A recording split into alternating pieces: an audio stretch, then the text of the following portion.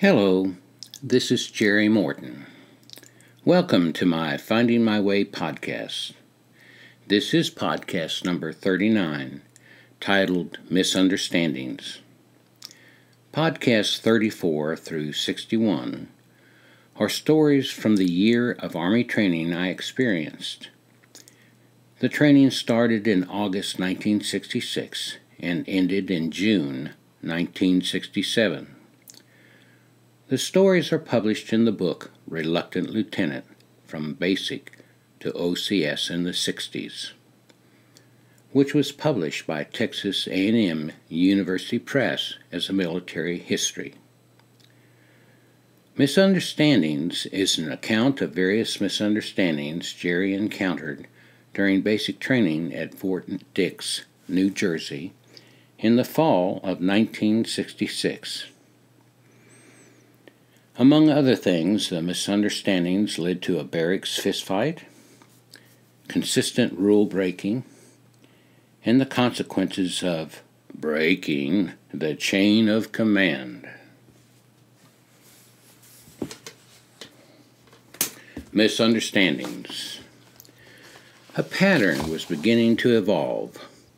We automatically woke up in the morning before the sergeants turned on the lights.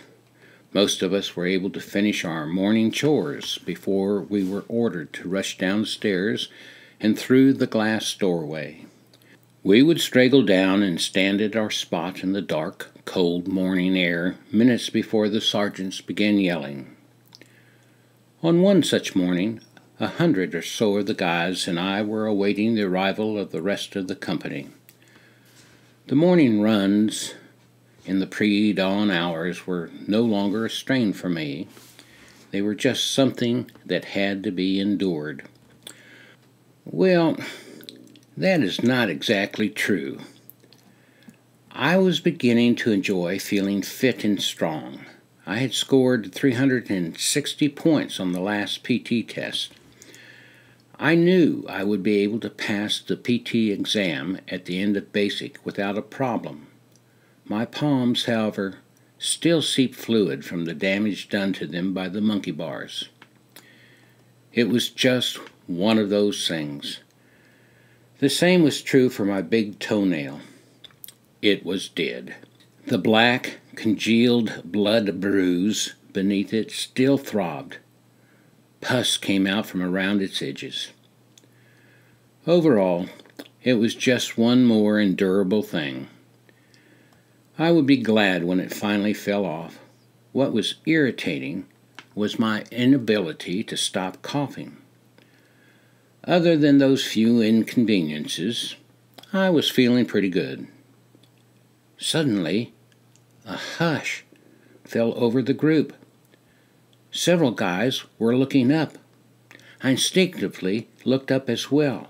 High in the night sky and directly overhead was a rapidly expanding whitish ring of light that left a glowing mist in its inner circle.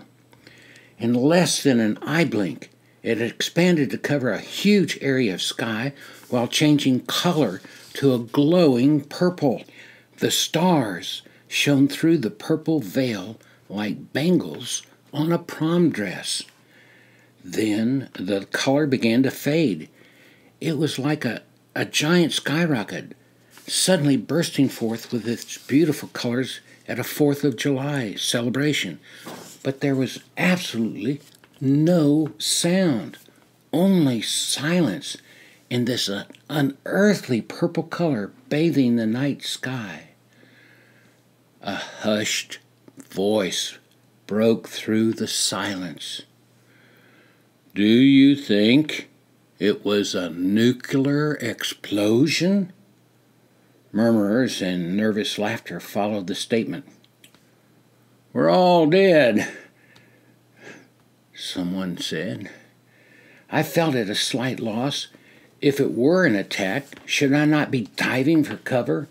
Standing there in the middle of the parade ground did not seem to me a good thing to be doing in the middle of an attack. That was stupid. if it really was an attack, I thought then it was an air attack. There was nothing for an infantryman to do. Time enough for the infantry in due course. No, this was something else that had a logical explanation. I did not know what it was. Maybe I never would. The Army does not tell you everything. The beauty of it caused me to reflect. To my way of thinking, this was one of those once-in-a-lifetime moments. I was glad the Army had me out in the wee hours of the morning to witness it. A few days later, some guy said he had read a newspaper report about the light in the sky. There was some kind of upper atmosphere testing taking place. Gas was released from a rocket to measure something or other in the stratosphere. The government had not told anyone about the tests in advance because no one thought anyone would be up that early in the morning to see it, the guy stated. That explanation seemed a little weak. Something was wrong with it. Nothing else was ever mentioned about it as far as I know. Besides, I had sergeants filling my day and not much time for anything else. My one connection with the civilian world was writing my evening letters to my wife and reading her daily ones. It was hard to find the time to write, though. Sometimes I would write them in the dark, lying in my bunk with the streetlights outside providing the only illumination. They were important to her. Hers were important to me. I had been able to call her once or twice. There was just the one payphone and 250 men.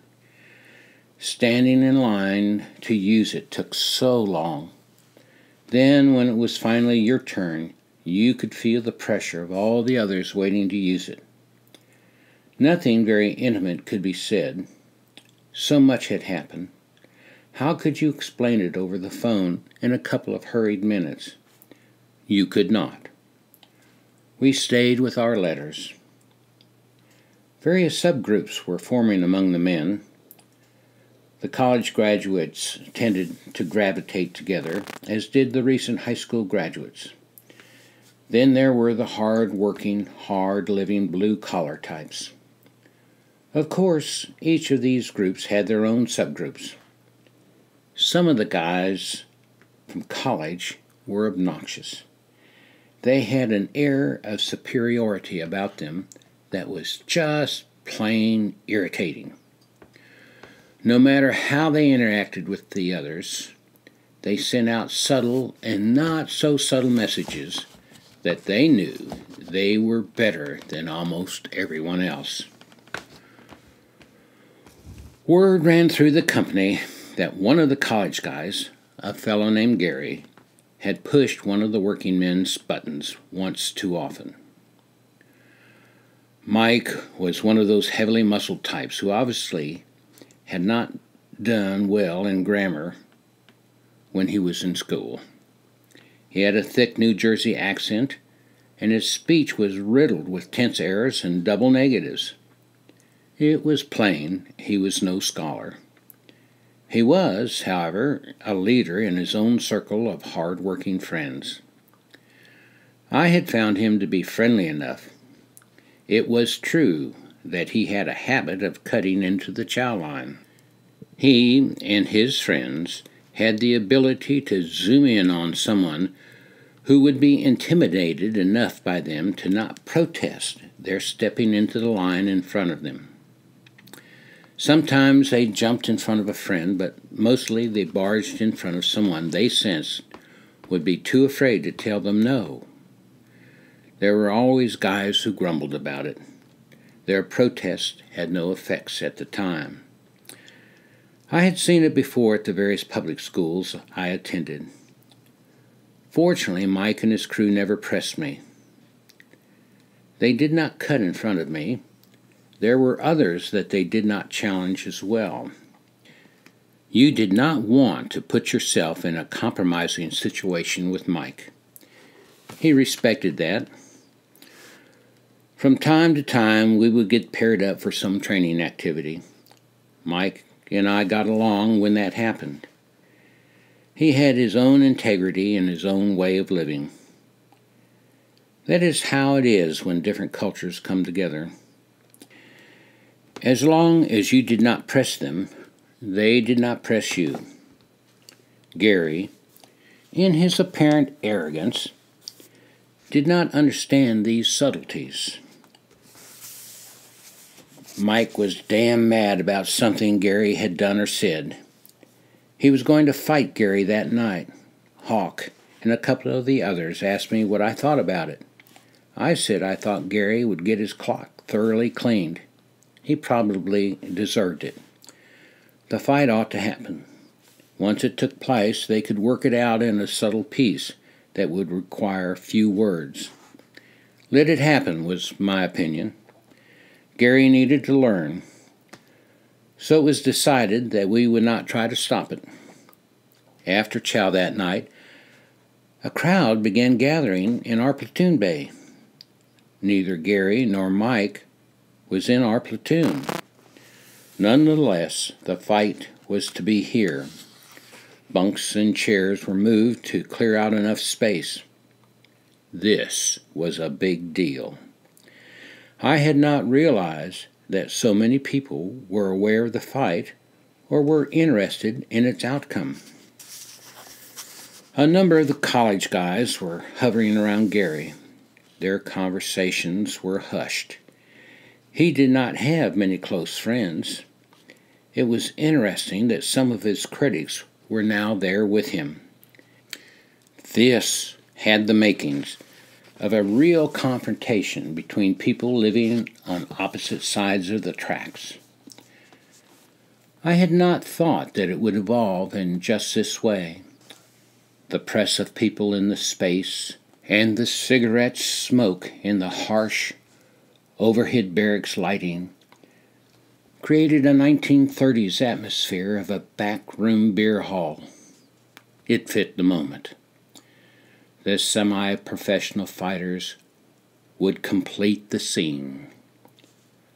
A wave of new faces pushed into the large bay area. It was Mike's vanguard. This was the first time I had looked at them as a group. God, they were tough. If that group had rushed the college guys, they would have beaten them to a pulp. These college boys were in over their heads. They were staring into the eyes of hardened street fighters. Luck was sitting on the shoulders of the college guys simply because of the restraint shown by their confronters. They had just a glint of understanding in their eyes, as was reflected in the wide-eyed stares they gave the street guys. At that moment, I think they were suddenly glad they were not in Gary's shoes. The tough guys could have ended it right there and then. If they had feigned a charge, Gary's worried trainers would have pooped in their pants. The street guys were the kings of the ring. The group parted, and Mike strode forward and stood tall, like the champion he was. His supporters hollered catcalls at Gary, tormenting him with their shouts. Bets were being made. As Mike moved into the open space in the center of the bay, Gary emerged from his corner as the college guys around him pulled back from him. He had not moved. The noise and tension were equally high. The two antagonist eyes met. Gary was still wearing his fatigue shirt. Mike was stripped down to his t-shirt. His powerful arms and shoulder muscles rippled with tension. Gary turned his lean frame to the side and began removing his college graduation ring from his finger in a slow and methodical manner, his shoulders sloping in sadness or fear. It was hard to know which was the case. Pow! Mike stepped forward and sucker punched Gary on the side of his jaw. The crack of knuckle on chin bone was so loud and sudden it stopped all talk. Gary's ring flew across the room, making a loud, smacking sound as it struck the far wall. Gary crumpled to the floor like a dropped rag. He was out cold. The college guys murmured. All eyes turned to the crumpled form on the floor except mine. Mike hesitated for just a second and then stepped forward, pulling his foot back to deliver a powerful kick to the pile of flesh. Knowing what was about to happen, I sprang in front of Gary's still form without thinking. Confronting Mike in a deep crouch, ready to spring at him, I hissed through my teeth, "You've beaten him, Mike. You've won. There's nothing more to prove. You've done it." He paused in mid-kick. Lowering his foot, he looked at me. His muscles were tense. My mind started to race. God Almighty, I thought. He is so much stronger than I am. He could do me great harm. If we start fighting, I must avoid thinking. If I think, I will surely freeze up. This has to be spontaneous and violent. My legs were too far apart to give me solid balance. My arms were far from my body, too far to throw a hard punch. I did not have a good platform of attack, and I could not move. If he kept coming, it would be all over for me. I did not dare move unless he came at me. Any movement on my part could be perceived as attack. I was stuck in that awkward position. Our eyes locked. I knew it was going to be bad. His supporters were beginning to mutter. Other than that, the room remained silent. It seemed like minutes. It was only a few seconds. "You've won, Mike. You've made your point. It's over," I said in a less tense voice without relaxing my stance. Mike stepped back. His crowd cheered. They swarmed around him, clapping him on the back and messing at his hair. Out the door and down the hall, the jubilant crowd moved en masse as they celebrated their victory. Several guys were helping Gary to his feet. He was groggy. My heart suddenly went out to him. He had been doing the noble and fair thing by removing his ring from his finger. Having that ring on his fist would have been given him an unfair advantage. It would have been a natural brass knuckle. Gary had thought he was going to be in a boxing match of some kind governed by neat rules and the like. He had just encountered the hard realities of street fighting. It was dangerous stuff. Gary was lucky. The college guys were just beginning to understand how lucky Gary was and to realize their own precarious position in the scheme of things. No one said anything to me concerning my actions. I went to my bunk and started spit-shining my shoes. After that night, I was kinder to Gary. He seemed to be less of an ass. Actually, he ended up being an okay guy. Meanwhile, Mike and his crew did not cut into line whenever I was around after that. There was never any repercussions from the incident. I did not trust him. But we got along okay and cooperated on a friendly enough level whenever fate brought us together. The promised Sunday Visitors' Day the first sergeant had told us about was just about to happen. I was looking forward to the time off. I would go to the PX and get some floor wax, shoe polish, and other items. Then I would write Anna some long letters. One of the guys in the platoon asked me if anyone was coming to visit me. When I told him that my wife was too far away, he expressed regret and asked how I dealt with the loneliness. I told him it was not so bad. I was busy. There was little time to be lonely. He refused to let the matter rest. He said his wife was bringing a picnic basket. They lived just a few miles from post. The two of them had grown up together. The separation was hard for them. A day or two later, he told me that he and his wife wanted me to join them on their picnic. Such an offer was a great honor. It would be an insult to turn them down. I tried to be gracious in accepting the offer, even though I did not understand why they were going out of their way like this.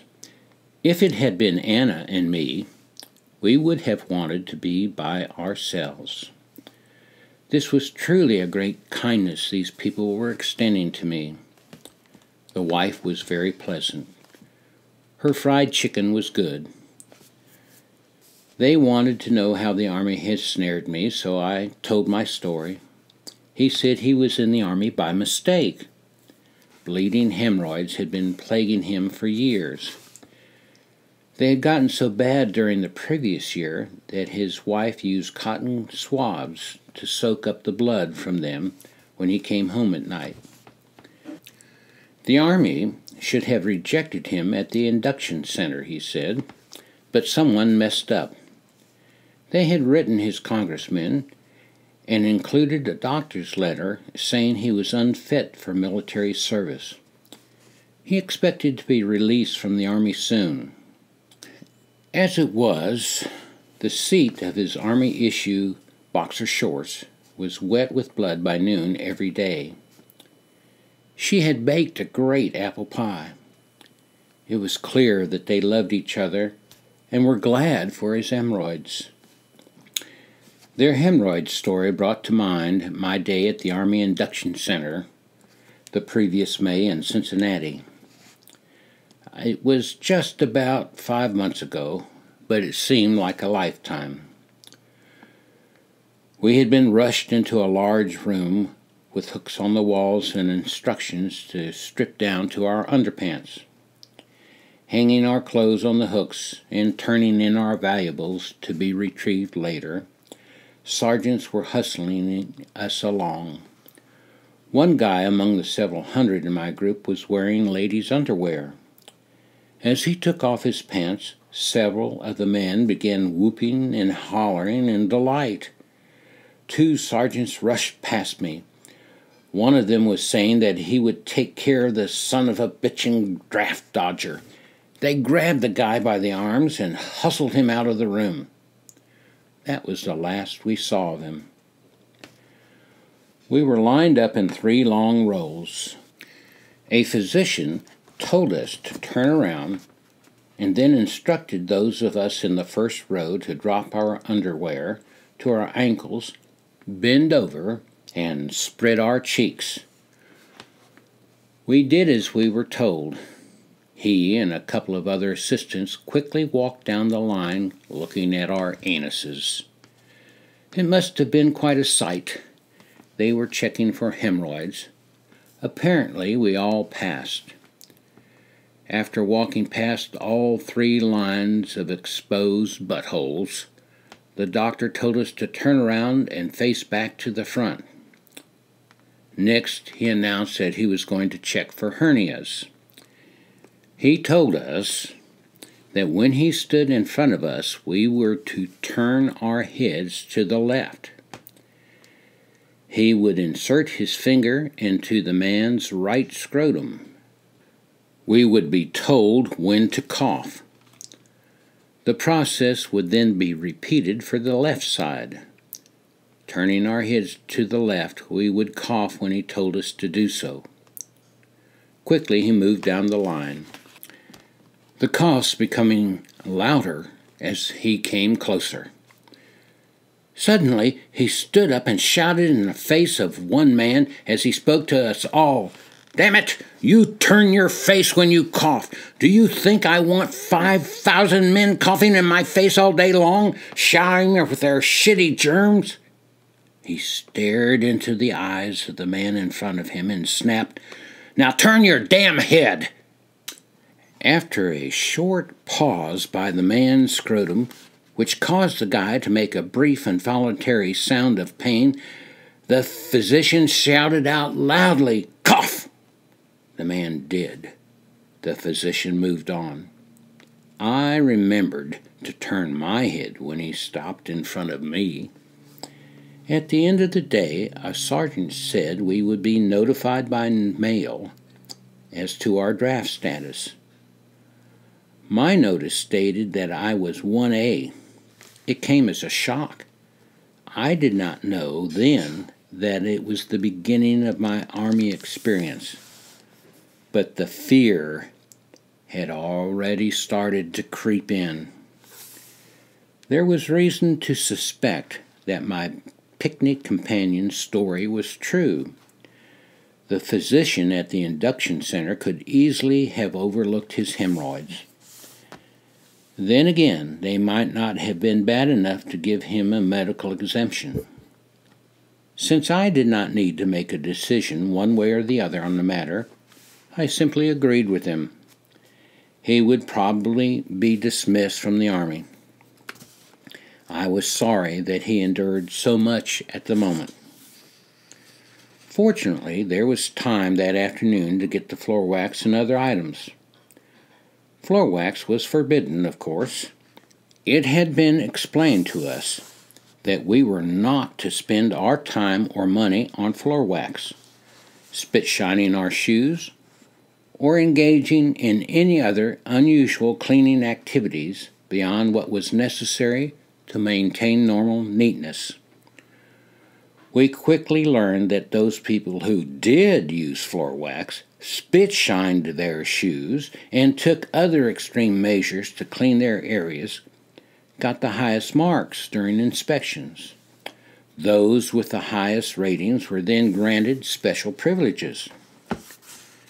To be more accurate, they were less hassled, did fewer punitive push-ups, and were not ordered to redo their cleaning details. The vast majority of us were not stupid. We did what was necessary. Every so often, someone's hiding spot would be discovered, and the guy would have to do extra push-ups for having floor wax. One guy was ordered to use up all his floor wax while the rest of us looked on. Such inconveniences were regrettable but minor. The advantages for violating the rules far outweighed the consequences. Besides, the sergeants were careful not to look in specific areas for contraband during their inspections. We had a mutual conspiracy. Our week in the field arrived just as a cold front passed through. We were trucked a long way into the woods. Each of us had been issued half a pup tent, along with the necessary pins, poles, and rope, a sleeping bag, and an air mattress for the occasion. I could not believe the luxury. All of my campouts with the Boy Scouts had been without an air mattress. It was hard sleeping. Only sissies, girls, and the rich slept on air mattresses. Here I was, going to war with an air mattress. This was luxury camping, and people were complaining. I liked it. Setting up a pup tent was duck soup. Camping out was play. I was good at it. So many of the guys lacked the basic skills necessary for cold weather camping. I was glad to help out whenever I could. It rained constantly for the first couple of days. Then at night it would stop and any standing water would freeze over. Army pouches are great rain gear. I had never had any rain gear like it. The hood pulled over your head and extended beyond your face. You could carry your rifle under it and keep it nicely protected. Even with your rifle and pack on underneath the poncho, there was enough of a spread that it allowed the rain to fall straight to the ground without getting your lower legs or feet wet. That is, as long as there was no wind and you were not marching. We were always marching. In the mornings, the concentric ice rings from the night's standing rain puddles would be the only mud-free item in view. During the day, it just got warm enough to melt the ice. We were miserable, cold, wet, and dirty. Early on the second night, Sergeant Soto informed us that the Army field jackets had arrived. They were piled up inside the large command tent. We were to go into the command tent in a single file and pick up a jacket. We were not to stop inside the tent. Once we were outside, we would try our jacket on. If it did not fit, we were to trade around until we found one that did. The once long-haired Louis was in front of me as we entered the command tent. Good old Louis had acquired a reputation as a 10%er. 10% of the guys never got the word. They always managed to end up doing the wrong thing or being in the wrong place at the wrong time. No matter how many times you tell a group of soldiers something, 10% of them never get the word. The command tent was big. It was more like a small circus tent. Its sides hung straight down like walls and were about 6 feet high. The tent had a high sloping roof, and there were portable heaters inside. Electric light bulbs powered by a gasoline generator hung from the center post. It was a welcome relief from the cold just to be inside it. Louis picked up a field jacket right in front of Sergeant Soto. Instead of following the man in front of him on out of the tent, Louis stepped to the side and began to put it on. Soto just stood there in disbelief. Not only did this guy disobey an order, he did it right in the face of the very man who had issued it. The expression on Soto's face held everyone except Louis in limbo. It was as if a group of mice suddenly saw the bold black eyes of a coiled rattlesnake inches from their faces. Louis was the lone exception. He was in a different world. As he finished putting his arms through the sleeves, he turned to Soto and said, "Hey, fuck you, man. This thing's too small." "Fuck me! Fuck you, fuck me!" screamed Soto in a rage and disbelief. The intensity and immediacy of Soto's response managed to catch Louis's attention.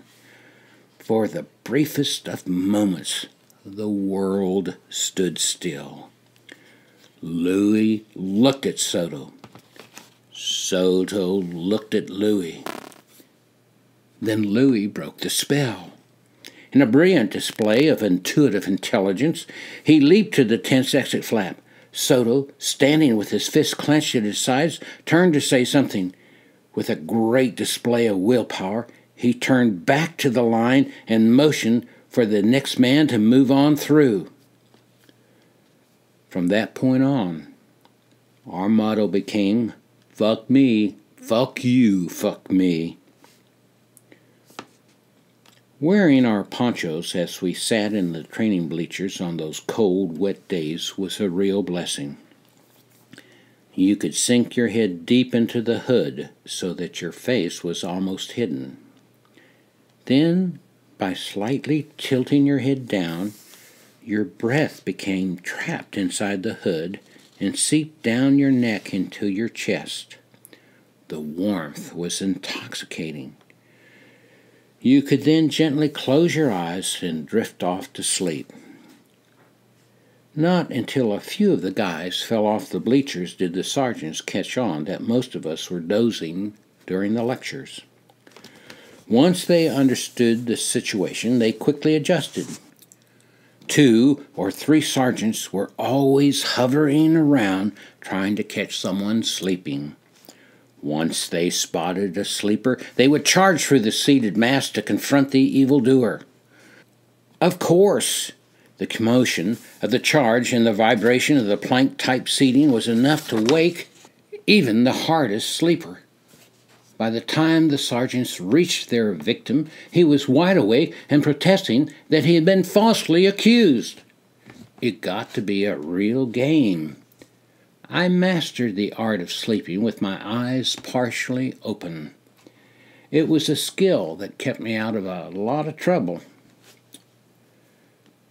The principal difference between Army training in the field and training back in the garrison complex appeared to be the camping out.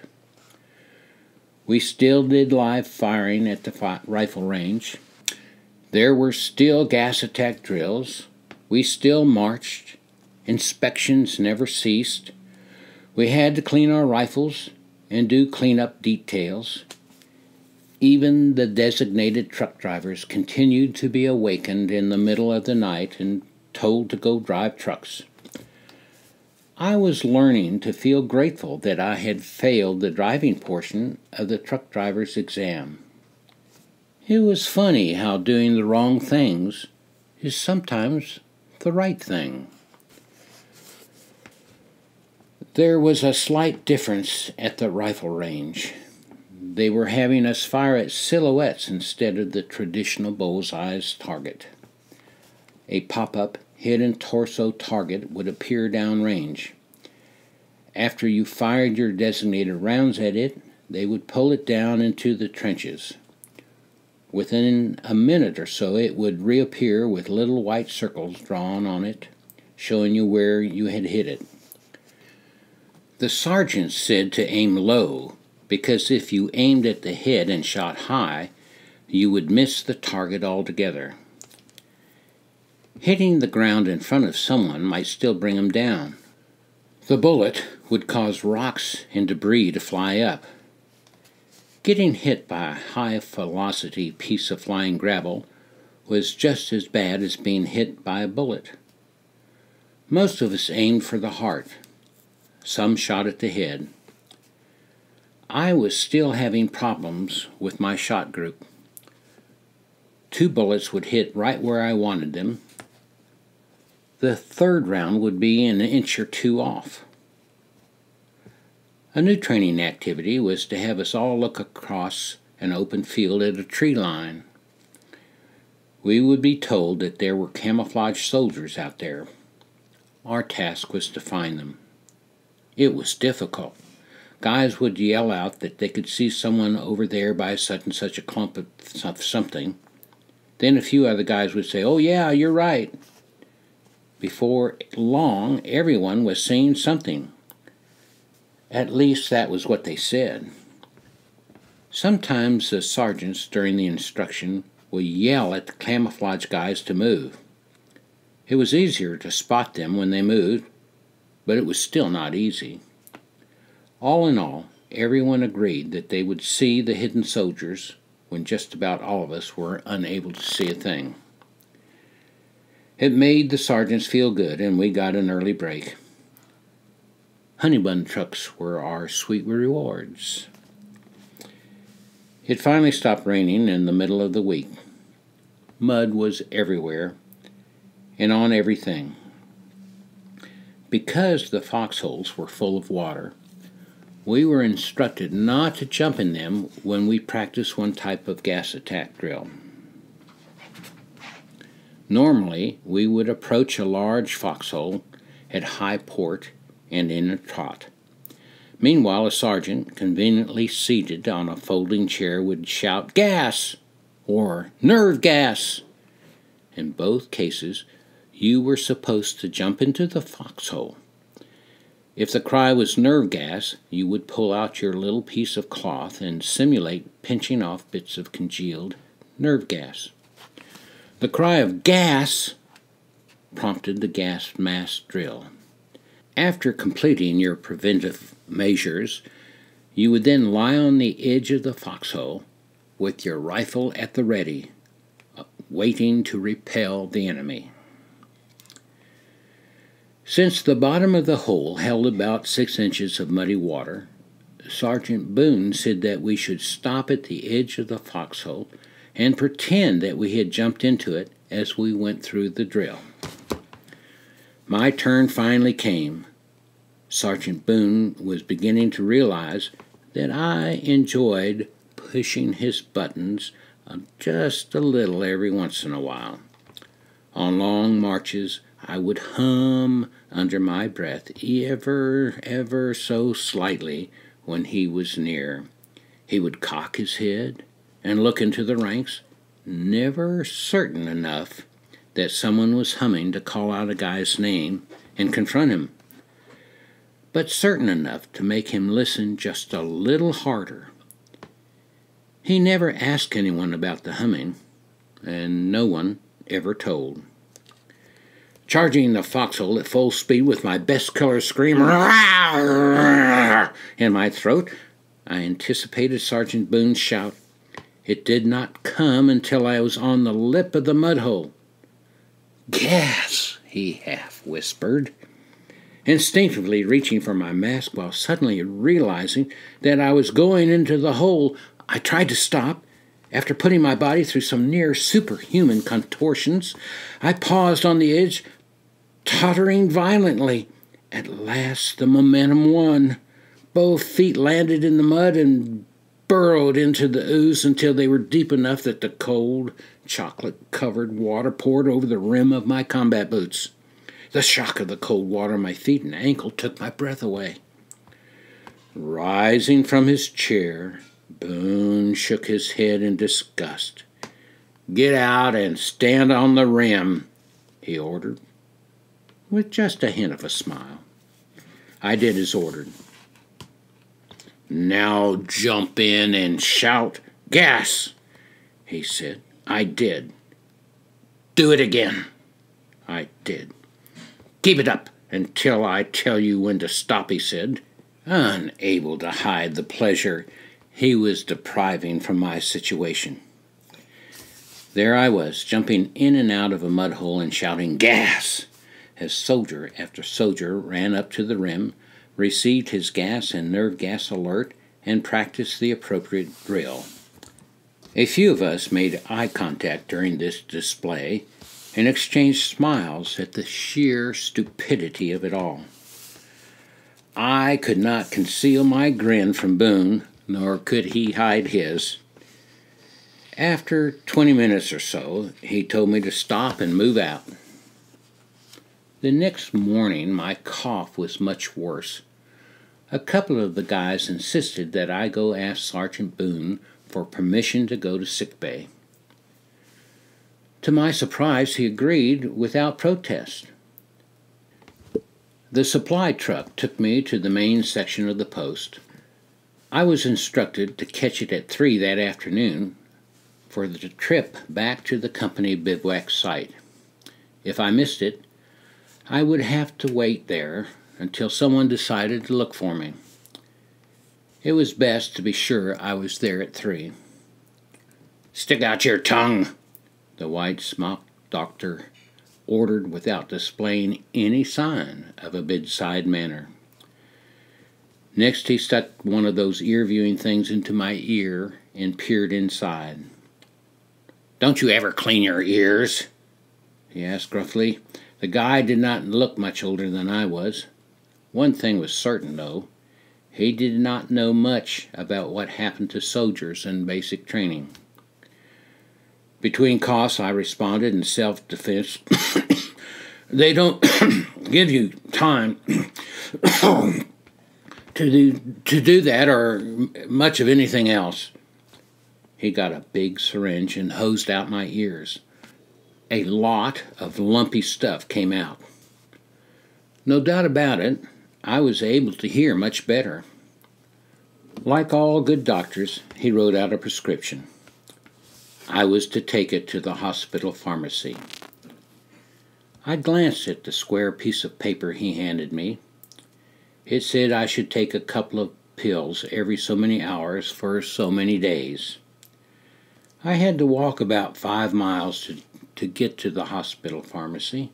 Still, it was easy duty as far as I was concerned. It was about 1 in the afternoon by the time I finally got my medicine. I had an hour or so to kill before going to the pickup point. The thought occurred to me to ask someone in the medical corps about my being eligible for a direct commission as a first lieutenant. There was a colonel who was a psychiatrist listed in the hospital directory on the wall next to the elevator. I figured he would most likely be knowledgeable about the rules for someone with a master's degree in psychology. Riding up on the elevator, I began to have second thoughts about what I was doing. Maybe I should go back and see the company first sergeant about it, since I had already asked him about that. He might get irritated that I had broken the chain of command. They had drilled us heavily on the proper use of the chain of command right from the start. If I wanted or needed anything, I was to go to my platoon sergeant. If he had problems assisting me, he would go to the senior drill instructor. The senior drill instructor would go to... This was where it started to get confusing to me. Did the senior drill instructor go to the first sergeant, or did he go to the company commander? In our case, that was Lieutenant Brown. Somewhere the lieutenant gets asked, and if he cannot come up with a solution, then he asks a captain, who asks a major, who asks a lieutenant colonel, who asks a colonel, Eventually, the president of these great United States of America will be asked your question. That is, of course, assuming it is a tough question. This is ridiculous. No one is going to care if I go outside the chain of command on this, I reasoned. Anyway, who will ever know? The elevator door opened and I got out. My heart was pounding. Something told me that I was going to find myself in a world of hurt over this. Reason be damned, a private does not casually walk into a colonel's office to have a little chat. Hell, this is my life. If I can get a direct commission, then I should not have to complete the rest of basic training, 8 weeks of AIT and 6 months of OCS. I have already done all of the push-ups that a person could have to do in one lifetime. I did not need to be in this world of hurt, I reasoned. Logic prevailed. Entering the reception area to the colonel's office, I walked up to the receptionist. "Yes," she said, flashing me a bright smile. For the briefest of seconds, I wondered if she knew that I had clean ears. At that same moment, it dawned on me that my fatigues were damp, dirty, and had the smell of being in the field for several days. Since that was where they had come from, it was logical that they would communicate a consistent message. Unfortunately, I was the only one present who had just come from the field. Damn garrison soldiers always being pretty. They needed to be in the field where the action was. I laughed at myself. I was thinking like a combat infantryman. Before long, I would be acting like someone in the regular army, an RA, as opposed to the U.S. guys. Those guys who were drafted into the army and were only in for the mandatory 2 years were the U.S. guys. They just wanted to serve their time and get out. That was me. Sure, the Army had me listed as RA because I had technically volunteered to join. I had volunteered to go to infantry OCS, the Army said. I was RA. No, I was U.S. I did not want to be in the Army. If there had been no draft, I would not be here. I was U.S. The receptionist delicately cleared her throat and asked, "May I help you, soldier?" "I'd like to see the colonel, please," came my response. "I'm sorry. He's out for the day," the Ipana toothpaste girl pleasantly replied. Bad day at Black Rock, I thought. The phrase was the title of one of my favorite movies. Spencer Tracy starred in it.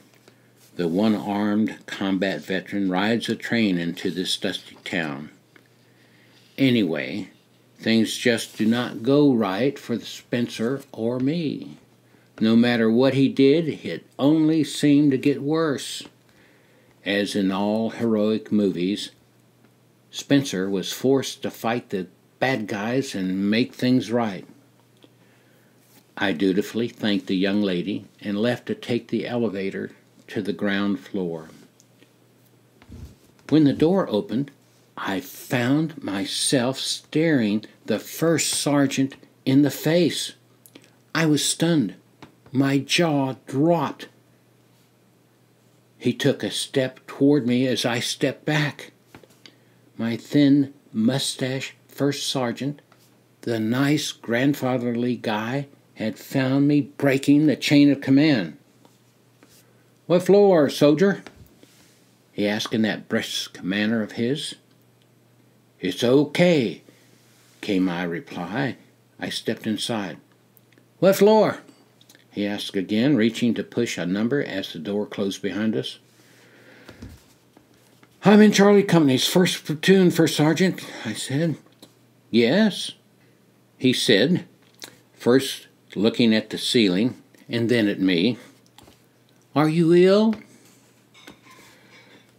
Remembering to cough first, I replied, "Yes, First Sergeant." "Aren't you a little far from the sick bay?" he inquired, his voice sounding bored. "Well, they sent me here to get some medicine, and then I went to this colonel's office to see if I qualified for a direct commission in the medical corps, but he wasn't in. I'm supposed to catch the truck back to the field at 3, I blurted out. Guilt sometimes makes you do foolish things. In a wonderfully supportive tone, he said, "3rd Platoon, yes, well, I hope you get better, son." The elevator door opened. He nodded and left. Worry hovered over my head as the truck took me back to the bivouac site. Anyway, I thought, the first sergeant really was not interested in me. He was kind of bored, and when he had ended the conversation, he was so pleasant. Everything was going to be okay. It was chow time. The Army's hot chow in the field is excellent. It smells good, tastes good, and is good, in my opinion. I felt better after I had eaten. As usual, the next morning we were called to attention in front of our pup tents to hear the orders of the day. Sergeant Boone walked right up to my face. "You broke the chain of command," he said through clenched teeth, his eyes squinting. I was stunned. I had been found out. "Yes, Sergeant," I replied crisply. I looked straight ahead at nothing and unfocused my eyes. This was no time to be eyeballing. Spitting words into my face, he said, "Get your entrenching tool. Go over by 1st Platoon's area and start helping them dig a field latrine." He pointed in the general direction he wanted me to go. "Yes, Sergeant," I replied with a sharp military about face. I turned to the tent and pulled out my Army shovel. Boone had walked away. This was not fair. This was the Army. Hawk asked me what was up. I told him that I had screwed up at the hospital. But not to worry, they were making no big deal about it. He was genuinely concerned, which warmed my heart. Joining the 6 or 7 guys already in the large, half-dug pit, I unfolded my entrenching tool. Some excellent engineering went into the entrenching tool's design. It was issued to us folded up in a neat pouch that could be hung from your web belt. When you took it out of the pouch, it was compactly packaged. The blade folded back on the handle so as not to take up a lot of space. Folded over in that way, it was about 2 feet long. Backing off a screw at the base of the shovel, the blade unfolded easily. To secure the blade into position was a simple process. You simply re-screwed the screw on the handle. An added advantage to the tool was a stabilizing bar that protruded from the base of the shovel. If you did not fully extend the shovel blade to the open position, but left it at a 90-degree angle to the handle, the stabilizing bar became a pick. When the shovel blade was fully extended, the pick-like stabilization bar rested neatly against the wooden handle, providing a solid tool. It was shaped to form around the handle and served as a brace for the shovel's head. Back at the barracks, we used our entrenching tools a lot.